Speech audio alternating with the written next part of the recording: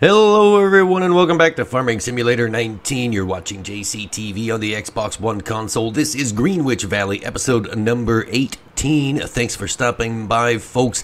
As promised in the last video, in the last episode, we're going to learn how to do something a little bit differently here today. You can see that our soybeans are planted and they will be ready for harvest on the first day of autumn or the second or third day. Either way, we should get those done sometime before the winter. The sheep are doing good. They've stopped producing wool because the spring is over, and apparently you can only shave them in the spring.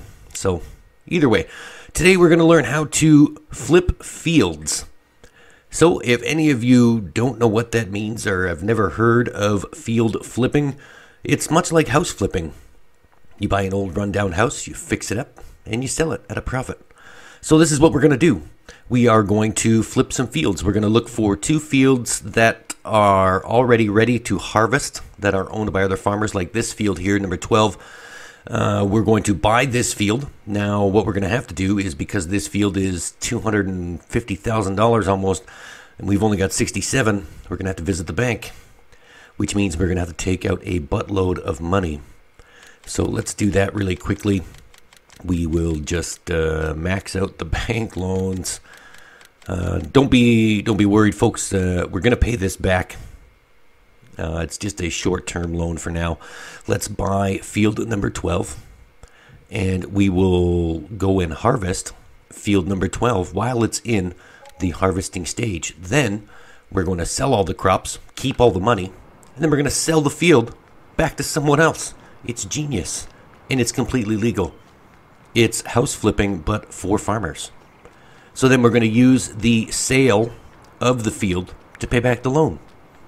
And then if we can get this done in one day, there's no interest, there's no penalties, and we pretty much just use the bank as a middleman to further our farming needs. So we're down to $3,000, so this is cutting it close. So we are in, again, dire straits with the cash situation. We've got to get rid of the wheat that's left over in the harvester from the last episode. There's only 500 liters of wheat in there, so we've got to get rid of that before we can put the oats or the barley or whatever's in that field that we're going to be harvesting. Let's try and maneuver this without pulling the tipper out. There we go. Got it. Can we get the rest of it? Perfect. There we go. And there's no need to pull out the tipper to empty out the harvester. Alright, so that's what we're going to be doing today, folks. We're going to flip a couple of fields, sell a bunch of crops, sell the fields back to other farmers so they can continue their farming life. And that puts us a little bit ahead, so hopefully we can make a few $1,000s from this. And then look at either buying some more sheep for the spring, or maybe we can flip a grass field. And actually what we need to do is buy a silo. So we need to buy a silo. That's number one.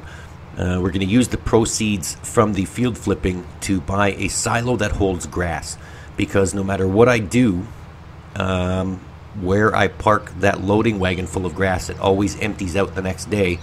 Because the grass just seems to disappear. It doesn't matter if it's in an enclosure, behind a gate, behind a wall, in a closed shed, it still keeps disappearing and it's driving me nuts. So that is going to be the plan for this episode. Flip some fields, buy a silo, cut some grass, store some grass, and then these sheep should be good for years to come because we're going to load up the silo with a crap ton of grass. Alright, so while we're on our way to field number 12, if you have not done so already, folks, click that subscribe button for me in the bottom right-hand corner of your screen. You'll see the subscribe button there. Click that for me. That would be greatly appreciated. Drop a like on this video and then ring that notification bell so you can be alerted every time a video gets uploaded. You don't want to miss anything. Then come and follow us on all of our social media campaigns. You can find us on Twitter, Facebook, Discord, Patreon. There is even a link there for a PayPal donation. If you feel so inclined to send a donation my way, that'd be great. Remember, folks, donations are never expected, but always appreciated, and you may even earn yourself a video shout-out should I receive something in the PayPal account. And there's also another link there, a new link from Sprizzy.com if you're looking to promote your own YouTube channel and maximize your exposure. Check out sprizzy.com with the link below to receive a special discount on your first purchase. Then when you're done that, go and check out the featured channel section of my YouTube channel. You'll see 4 excellent farming simulator YouTubers there. Mr. Least Square Gaming, Deuce MS, Carl Johnson Gaming, and Mr. Crazy Simulator. Go and check out those 4 gentlemen. Like their videos and subscribe to their channels. You won't be disappointed. Alright, now that is all out of the way, we have arrived at field number 12. This is our field now. We own it. So what we're going to do is we're going to harvest. We're going to sell the crops, and then we're going to sell the field. But what we're going to do is maximize everything here. So we are harvesting what? Let's see what goes into the harvester. I always forget. Oats. So we're going to disable the straw swath, and there we go. Perfect. And we're going to bale up all of this straw, and we're going to sell the bales as well to get more money, because it's free money that's just sitting there. And then once all the bales are done, we'll sell the field back to the farmer and maximize our profits. Now, we could have just accepted the harvesting contract, but then we probably only would have made about $10,000. So here we are. While the harvesting is going on, we're swapping out the baler. So we don't require the round baler, because there is actually a much cheaper John Deere square baler.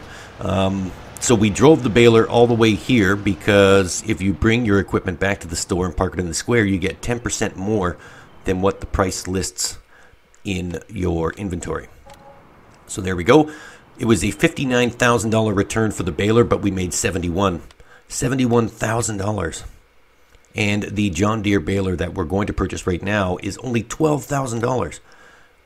I think it's 12. It's either 12 or 17. I can't remember. Let's go have a look. Baler, who's got the baler? There it is, right there. It's $12,000, and it produces 4,000-pound bales, square bales.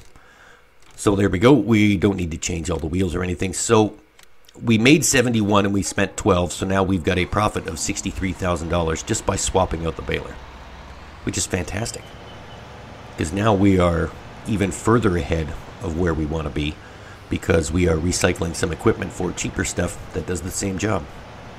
So that's fantastic. Let's drive the baler over to the field number 12, and then we'll see how the harvesting is going, and we should be just about done. Let's have a look.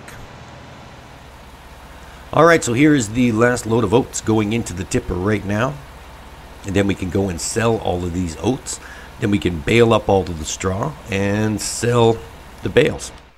So now what we had to do is, off camera, we did swap out the bale trailer as well, because we did have the round bale trailer, if you remember from previous episodes. So obviously we had to swap it out for the square bale trailer. And that was all done off camera. There's no really big hoo-ah, hoopla. Look at the swapping of the bale trailer. We didn't really need to see that. Alright, so let's go and sell these oats. Let's go sell the oats. Alright, and here we are arriving at the sell point for the oats. Let's just offload these. Let's watch the money roll in. Alright, now remember, all of these dollar figures are fictitious at the moment, because we do have to sell the field and pay back the loan. So it doesn't really matter what we're at now. It's going to matter what we're at when we sell the field, so that we can see just where we started. Now remember, before we took out that ginormous bank loan, we were at $63,000. That's going to be the return point. As long as we make more, or we end up with more than 63,000, life will be good. So let's see how this plays out. We're at 94 right now. All right, so here is the sales of the bales going into the barn, and it looks like we're getting what, $4,600 a load, and there are numerous loads of bales. So here's the first one going into the barn. It's $4,600. Here is another load of bales going into the barn. There's another $4,600. We're at $103,000 now. Looking good, shaping up. So far we've made $40,000, but let's wait and see what happens with the sale of the field. Here's another load of bales. There was a lot of bales in field number 12, folks. I'm not going to lie. There was quite a bit. All right. And I think that was the last one. So now we are at field number 115. This is the second field. The second field that was ready to harvest, field number 115. But first, we have got to sell field 112, or sell field 12 before we can buy 115. So let's go up here real quick. Now that it's harvested, we own it. Now we're going to sell it. Goodbye field.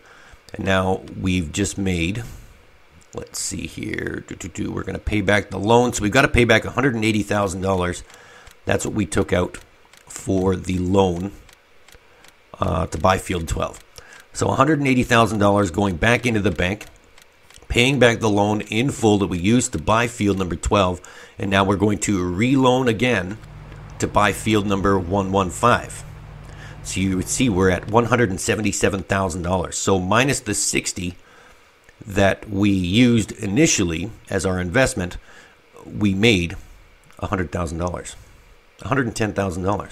So now we need to buy field number 115, which is $367,000. So we're going to go back to the bank.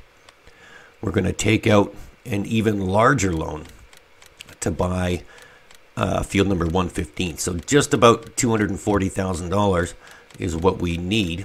And luckily, the bank trusts us because we paid back that loan in a matter of hours.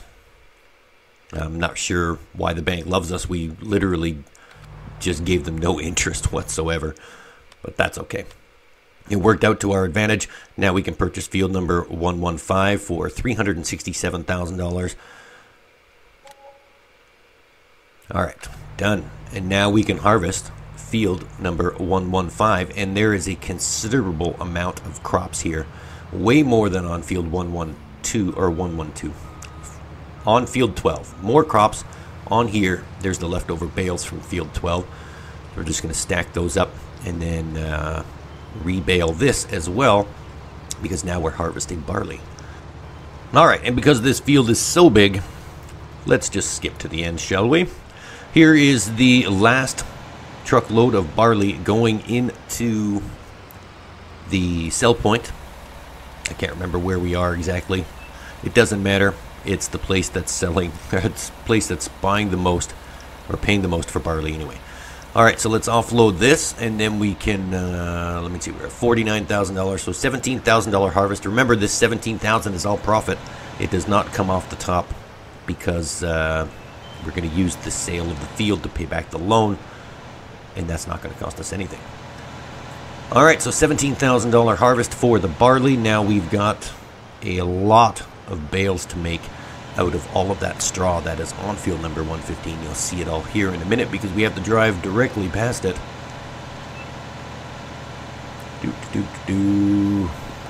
Nice little drive through the countryside. There we go. Look at all of that straw. We are going to get a lot of bales out of all of that straw. All right, yeah, so we just have to drive the tipper and the tractor back to the field here and then hook up the baler. And then bale up all the straw. All right, if you have not downloaded the John Deere baler that I'm using, I strongly suggest it. It's only $12,000 as opposed to like $109,000 for the Kuhn square baler, which does the exact same thing. So it's probably in your best interest to download. Whoops. Just hit my own trailer. It's probably in your best interest to download that John Deere baler mod. It is way cheaper, and it does the exact same thing. And I appear to be trying to hook up to the baler on the wrong side. Yep, the hitch is on the other end of the baler. What was I thinking? Let's drive the tractor around to this end. And then we'll try this, because this should be a little bit easier. There we go. Let's get in there. Perfect. And there's already some straw in there, so we're just going to continue baling, and then we're going to continue selling all of the bales. And then once all that is done, we can flip the field back to someone else for the full purchase price and then pay back the loan, and then we can sit back and look at all of our profits. And you can do this multiple times. You can do this all day long as there's fields that are ready to harvest and you have the means to purchase them. Purchase, harvest, and then sell. It's kind of better than doing contract work. I don't know. It's just what we're doing in this episode, I guess. All right, here is the end of the bales. All right, so this is another load of bales going in, and I don't think the price of bales have changed. Yep, we're still at $4,600. That's good. So there's one load of bales. Here is another load of bales going in to the barn. There we go. There's another $4,600. And here is yet another load of bales. So that's 3 load of bales now from this one field. We had 3 on the last, on field 12, so that's 3 for 115. And here's another load of bales. So that's 4. We're up to 67,000 now. Looking good, not bad at all. Here's another load of bales. We are just crazy baling today. There is lots of stuff to do, mainly baling. And here's the last of the bales going in for a whopping $1,300 or $1,200. And that's it. The baling is now complete. So we're sitting at $73,000 before we sell that field and pay back the loan. So let's go and do that. We've got to bring the bale trailer back to the farm, which is just up here. Now we're only doing this because on this particular day of the year, there's really nothing to do. There was only those 2 farming contracts. I didn't feel like doing the fertilizing contracts. Our soybean fields that we're passing right now on your right have all been seeded and fertilized. We're just waiting for germination to complete. Right now they're in the planted stage. So there's not really much we can do with the soybeans the way they sit at this point in the calendar year. So we're just playing the waiting game. Hopefully in another day or two, another episode or two, they will be in the first or second stage of growing and we should be able to fertilize again. Alright, now I think what I want to do is, well, we want to purchase that silo that holds grass, but we're going to need grass to put it in. So I was already looking off camera at a couple of grass fields that we can flip. We're just going to buy the grass field, mow the grass, store the grass, and then sell the field back. So it's not really going to cost us anything except for fuel because we are keeping the grass in the silo. So I think that's what the next stage of the plan is. Well, the next stage is to bring back all of the equipment. And we're going to have to throw a quick repair job on this tractor as well because it's, ouch, it took a lot of work. I did smack it around a little bit off camera. I hit numerous things that you probably would have scoffed at and criticized my driving ability. But we're kind of in a rush to get this done. I've got a lot of things going on today. All right, let's see here. Gas. Yes, we needed gas too. Let's go get some fuel. We'll take care of that. And then we should be ready to rock. Can't run out of gas. Actually, you know what? I've never run out of gas on FS19, so I don't really know what happens. Does your tractor or equipment just stop? And then it's up to you to get it to where it's going? I guess you could just hit the reset button. But how realistic would that be if you just reset it back to the shop? It would still be out of gas, though, I think, right? So resetting it back to the shop really wouldn't do anything. You'd have to get some sort of fuel to that piece of equipment. Anyways, we've never run out of gas, so I don't think we're in any danger of running out of gas. I do a pretty good job of keeping an eye on the gas meter. Let's get all the equipment back to the farm. There we go. The harvester is coming back. We are done with the harvester today. He is okay for maintenance and gas. We shouldn't have to fill that up for quite some time, so let's just park that back into the shed. And I think that's all the harvestering. That's all the harvestering we're going to be doing today. And we'll just park that right beside our brand new John Deere baler. We'll use that for the silage bales as well, but we'll have to pick up a silage bale wrapper at some point, but we'll worry about that later. All right, let's just go and check out. Let's just go stand over here for some random reason, and then we'll check out the map. Where's the map? There we go. All right, so 115 is all harvested. We're going to sell 115, and then we're going to use that 367,000 to pay back the 240,000 that we borrowed. So already you can see that there's going to be a lot of profit, because 240 is less than 367. All right, let's just pay back the bank, and then we'll see where we're at for money-wise, and then we should be able to buy a grass field of some kind so that we can cut some grass and buy a silo. So we have, wow, we have a lot of money. So flipping 2 fields, selling all the crops and all the bales, we're at $252,000. So that's good, because the silo that we want is pretty cheap. It's not that expensive at all. And it's this one right here, the Lizard Steel Multi-Fruit Silo, is only $80,000, as opposed to this one for $50 that only holds half as much.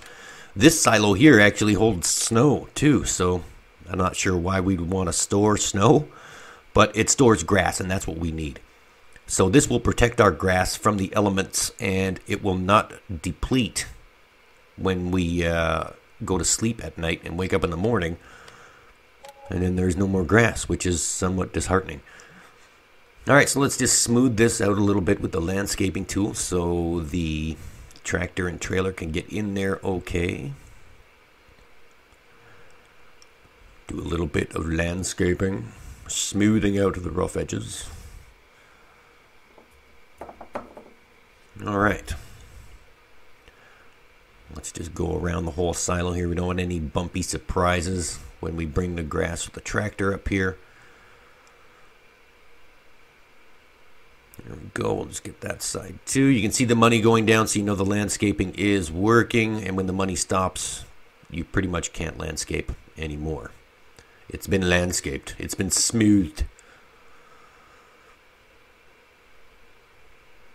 All right. I think I'm happy with that. Perfect. Let's go and have a look at our silo. Now we have a place to store crops too, so that we don't have to sell them right away. So that we can we can reference the season's geo that we're using, which is Montana, I think. The U.S. Midwest. I'm not sure why we're using that one, but either way, we can store crops now and then sell them at the most appropriate time. All right, so that's field 38. That's the one we wanted to buy. We don't have enough for that, but we're not going to buy any more crop fields right now. We're going to buy a grass field. So we're going to look, I think field number 21 here is in our wheelhouse, because we've got 163,000 and that field is full of grass, and it's only not as expensive. But let's look at other ones here just in case there was anything else that was in our price range. I don't think, I think we're going to go with something that's generally close to the farm. I don't want to stray too far away, like over here and across the street from the sheep pen. That's not a lot of property right there. And 27 we could get, but that would leave us with $1,000. This one is only 133,000, so I think we're going to go with field number 21. We're going to buy that, mow it, windrow it, and store the grass, and then we're just going to sell the field. So with little to no work being done, all we got to do is really cut the lawn, store the grass, and then sell the field, and then we're in the clear. We'll get all of our money back. So with 22,000 left to spare, let's go. We've got to go and get the mowers. That's right. So we got to take the Fendt tractor over to the sheep farm, grab the mowers. Ooh, a little bit of fishtail there. Yeah, we got to head over here, grab the mowers and the loading wagon, and then we got to mow the grass and store the grass, and then we'll sell the field. And that will be it for the field flipping for today, I think, because the amount of grass that we're going to be storing should be enough to feed the sheep for probably just about the entire year or two, thus eliminating the grass sheep problem that we were having before. Then we could probably sell that emergency silo that is on our farm that we paid $10,000 for a couple episodes ago to get us through the winter.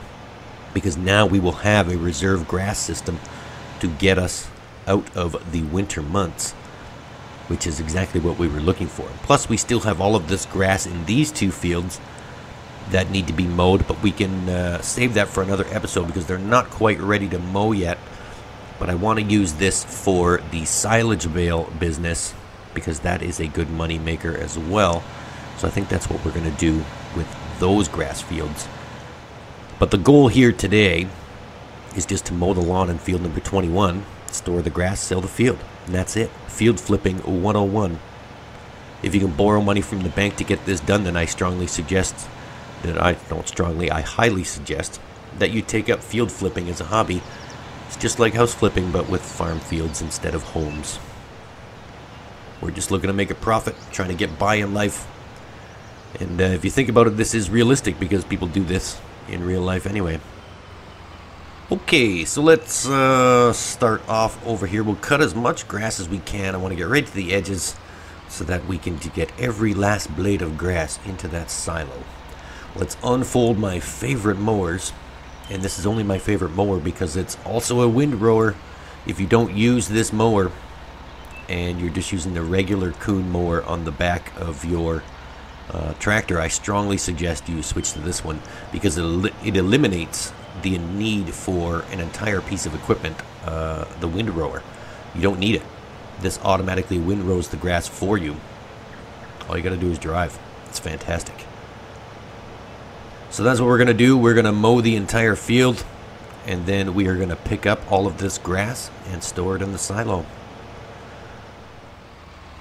And here we go. We are now done the mowing. We're going to pick up all of the grass, and we're going to put it all in the silo for safekeeping, and the sheep will be happy. That's my goal, to keep the sheep happy. All right, and here's the end. Here's the end of the pickup. We've got a lot of grass in the silo already, but here is the last little bit in the loading wagon. That's right, we just drove right through our hedges. It's our field right now. We own it, so we can do whatever we want. Of course, when we sell it, we're not going to drive through that nice gentleman's hedges. All right, let's get this grass in the silo, and then I think we will probably be all done. Let's just check and see how much grass we have in here so that we can see and compare just how much. Oh, wow. We got a lot of grass. There's like 180,000 liters of grass in there.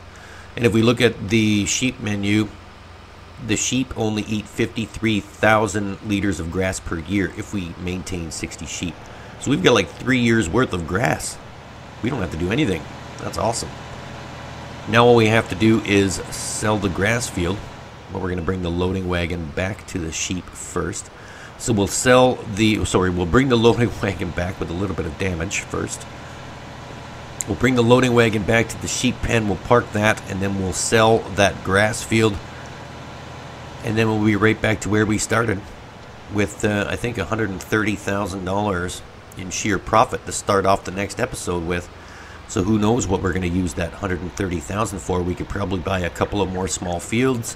We can buy a ton of more sheep, or maybe we can invest in another animal. I'll let you guys decide. Leave a comment down below, and we'll see what the next episode brings. Maybe we can save up and get some sheep, or save up and get some cows, some pigs, chickens. Who knows what the future holds for Greenwich Valley. Alright, you're good in here. Now we don't have to close the door because the wagon is empty. We just have to drive back to our farm here. So things are starting to look up for us. We've got quite a bit of money in the bank, plus we're going to have more when we sell this grass field in a few moments. It was getting pretty bleak there for a little while. I wasn't sure if we were actually going to survive, but now the bank has come to our rescue and lent us enough money to start a field flipping business, which we can pretty much do whenever we want now because we have the trust of the bank. Now we just have to work on the initial bank loan of $350,000, and then we'll be good. All right, so let's get rid of this grass field. We'll get our $133,000 back. And now we've got $156,000. That's awesome. And that is going to wrap up this episode, folks. Thanks for tuning in. This was Greenwich Valley episode number 18. You're watching Farming Simulator 19, played on the Xbox One console. Thanks for stopping in. Have a fantastic rest of your day. And remember, folks, if you have not done so already, hit that subscribe button for me. Drop a like on the video, and then ring that notification bell so you can be alerted every time we upload new content. For now, this is JCTV saying, see you later.